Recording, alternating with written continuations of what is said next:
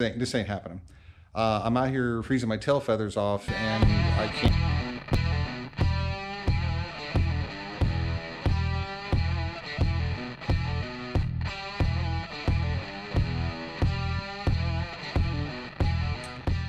Hello, this is Henry with Woodworking by LPI, and welcome back to my channel. It's winter. It's cold. It's getting cold, and it's going to get colder. I mean, this is the first part of the year. We really haven't even hit, official, per se, really cold weather here in Ohio, which comes more toward next month. But still, it gets cold. And if you got a workshop, whether it be out in your garage or whether it be down in a basement or any type of workspace outside, such as a shed, or you have a full workshop, or what I use my barn, it's still going to get cold. How do you heat? How do you heat your workspace? Okay, safely, efficiently, and cost effectively.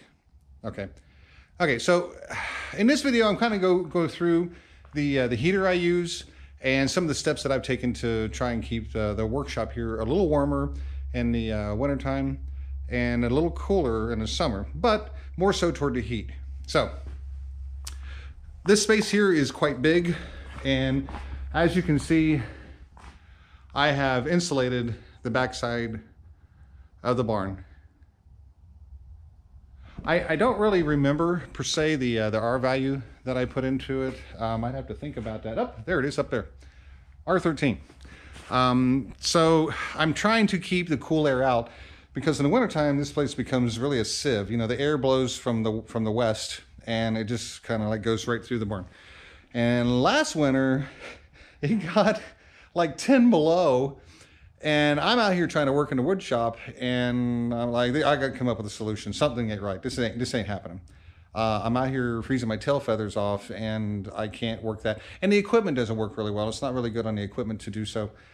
So what do? Well, you look at a heater. Now, there are different types of heating systems that you can get for your workspace, and most of them are very expensive. Okay, you can do, excuse me, a propane gas heater. You can do pellet heater. You can do the heat system, that uses hot water. All those are very expensive, especially in your upfront costs. And I don't have a whole lot of money, so I went with the option that worked. I put in installation, and then I bought a heater. And what I got was a kerosene diesel heater, jet heater. We call it forced air, but I call it a jet heater. And it's worked out very well for me. And that's what we're going to talk about just a little bit. So let's go over and take a peek at it, and we'll walk through just a little bit of the information on it and see how this works. Okay, so we're over here by the heater. I'm going to show that to you here in just a brief minute, but I want to go through my handy dandy paperwork here and kind of read you some information on the heater that I got. It is a DeWalt forced air kerosene diesel heater. And I am not sponsored by DeWalt. I don't have any affiliation with it. This is my own homegrown review. Okay, so I need to say that legally up front and get all that out of the way. But it's worked so well for me. I had an older one, and it went belly up. And I'll explain why it went belly up. Excuse me. Which is one of the things you want to look out for when it comes to these kerosene forced air heaters. So this one here is 140,000 BTU. It'll heat 3,000 square feet. Or a little over 3,000 square feet. It consumes fuel at a rate of about 1.5 gallons an hour. But it does have an 8.5 gallon tank on it. And you can use kerosene or diesel. Now, this is an interesting story. I was using kerosene because, I'm fairly new to the heating process, except for the old kerosene heaters, used to have when I was a kid. The house would get really cold. Because it was drafty when I was growing up, and my dad would bring in a kerosene heater and put it in the house, and he'd go and get kerosene. Okay, well, if you kind of look at kerosene prices these days, I mean, the last time I looked at kerosene, it was like $3.99 a gallon. Holy schmolies. Diesel, on the other hand, was a little under $2.90 a gallon. Total difference. I mean, that's over $1 savings a gallon. So if you're using this thing a lot and it's consuming 1.5 gallons an hour, and you're out here, say 6 to 8 hours, we're talking some bucks. So I went to diesel, and it's been a lot cheaper for me, and I don't have to pay the price. But in actuality, diesel and kerosene are a lot alike, basically the color difference. Okay, but make sure if you look at one of these things that it is capable of doing kerosene / diesel. Okay, I'm not going to say yay or nay because different brands, different models do different things. Mine does do kerosene and diesel, so make sure you check that out if you want to do that. This one here is constructed of steel that has wheels. It's easy to move around, which was another concern of mine. And it gets really hot. Now, I don't run it continuously because of the installation here in the workshop. I just basically use it to warm it up because it does put off CO2, okay? And that's not a good thing. So what you want to do is be cautious of that as well. And I run it for a little while, let it warm up just a little bit, and then I'll turn it off. Okay. So right now it is, according to my temperature gauge, it's right around 40 degrees in here, which isn't too bad. Yesterday when I was out here, it was 30.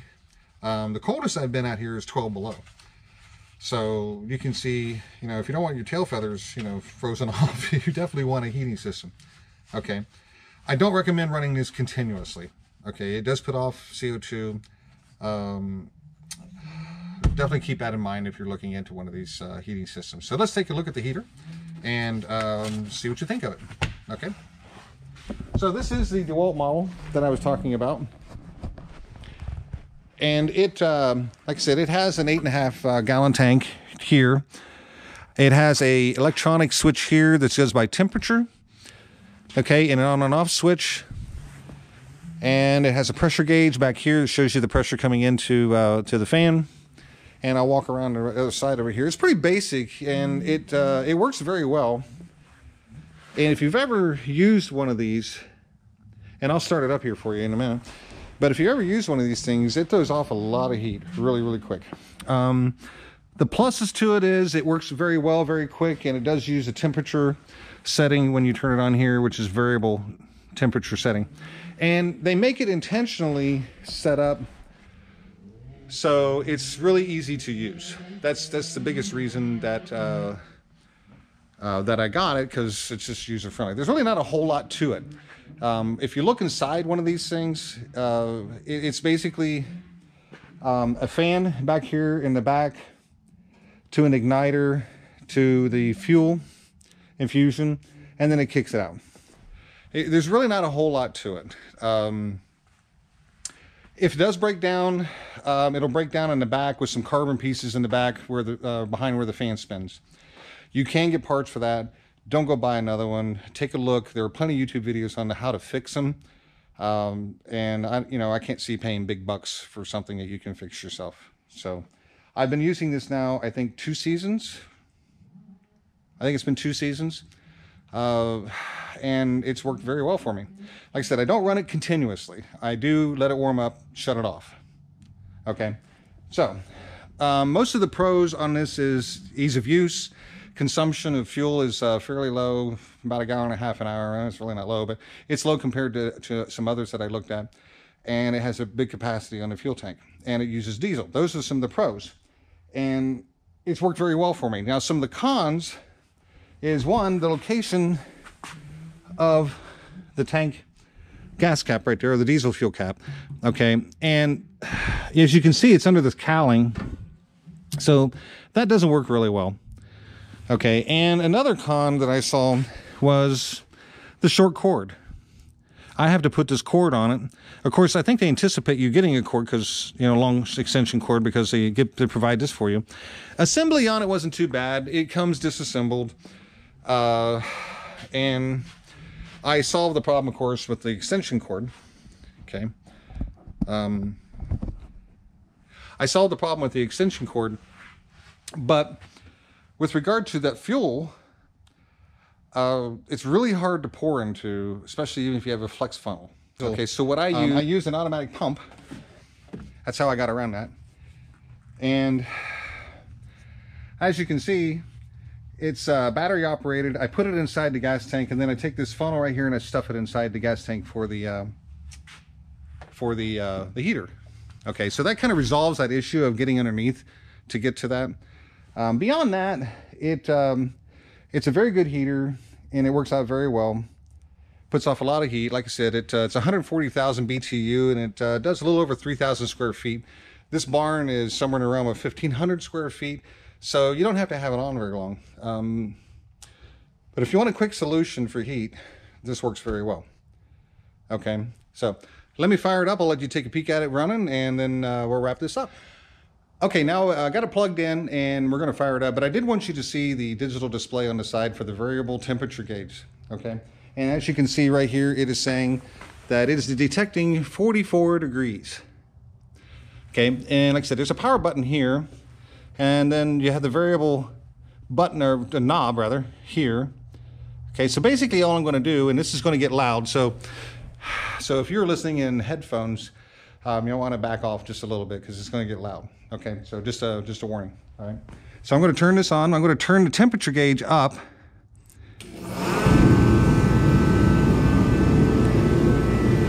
And that way you can see how it's running.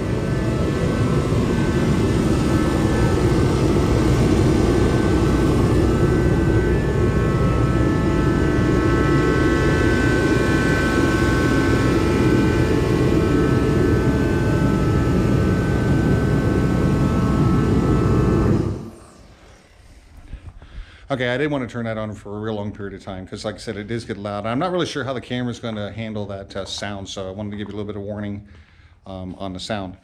I'm very pleased with the heater, and it's a very good short-term solution or an interim solution in lieu of a heating system. I'm not beating up on these other type of heating systems, fireplace or pellet or the aerated heat. I'm not beating up on those at all. I'm just looking at it from a cost perspective. Okay, so this here worked out really well. It was a little over, I think, $300 and some odd. Don't quote me on that price. Prices always change, so I don't know sometimes if I want to tell you a price or not, but I want to give you a ballpark. Okay, but $300, $350, $400, I think. So that's the ballpark right there, and I apologize. I will put a link for it down in the description, so in case you're considering it, no obligation to buy, of course, but considering looking at it, you can do that. Very cheap solution. Okay. One final con, and I don't want to end the video on this, but one final con is it does use electricity. So if you're going to if you're going to be using this for long periods of time, your electric bill will reflect the cost of it. Okay, and thankfully I only use it, like I said, periodically, just enough to warm up the place, shut it off. But beyond that, it's been awesome. I can't complain about it whatsoever. I wish I had it when it was really, really cold. So I think I said I've had it 2 seasons. I have another one over there that I was using, so my time period might be wrong. But I can tell you one thing for certain. I did not have it when I was out here freezing my tail feathers off. It was seriously cold, and I wish I had it. So, good product, good heater, and a lot cheaper than installing something else in the long term. Maybe in the long term I'll go with something a little bigger, but right now that worked out really well. And I wanted to show it to you for your workshop. This is Henry. I hope this provided valuable information for you for a temporary solution for your heat. So, this is Henry with Woodworking by LPI, providing you woodworking solutions, and I'll see you in the next video. Okay, take care.